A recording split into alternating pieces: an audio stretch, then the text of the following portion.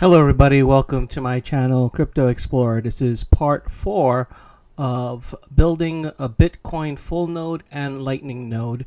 If you go onto my channel, there's a playlist where I go from start this project from the beginning, and I'll keep doing it until this project is completed. And right now we are at part 4, and we finished the last part where we were downloading the blockchain via torrent on the Raspberry Pi. So let's move this out of the way.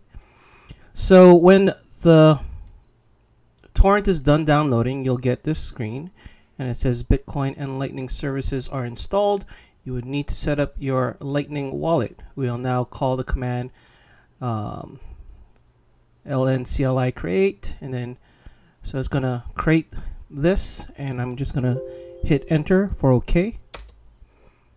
And then I'm going to input a wallet password. So that's one of the 4 passwords that it was asking us to have a set aside. So let me just type it in and hit enter. Type it again. And I do not have an existing cipher or mnemonic seed that I want to use, so I'm going to type N for no. And then I'm gonna have make my passphrase.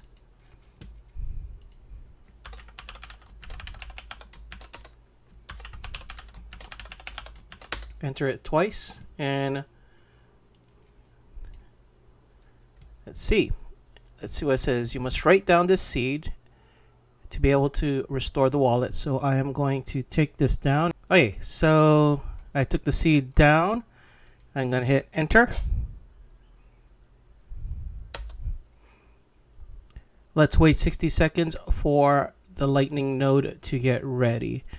So while we wait for that, I'm just going to go back to this. This is the article that I was referencing to do this build. And so, and I'll have there's a link here for the Raspiblitz. And let's go down to see where we're at right now.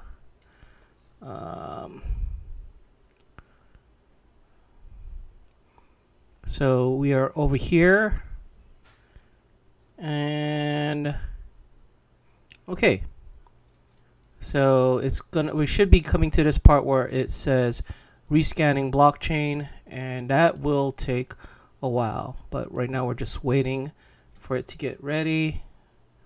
It says 60 seconds, so I'm gonna pause the video for now and then restart it once it makes some progress. Oh, wait 1 second. So, oh, there we go.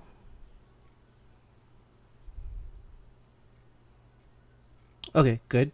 So waiting for Lightning node to be synced. I will pause it now and then come back later. Okay, so now we're at this stage where it says waiting for final blockchain sync. And this will probably take a long time given the size of the Bitcoin blockchain. So I'm going to let this run and SSH in later to check up on it. I think I'll stop it just now because this will take some time. So I will see you in the next video. Thank you for watching.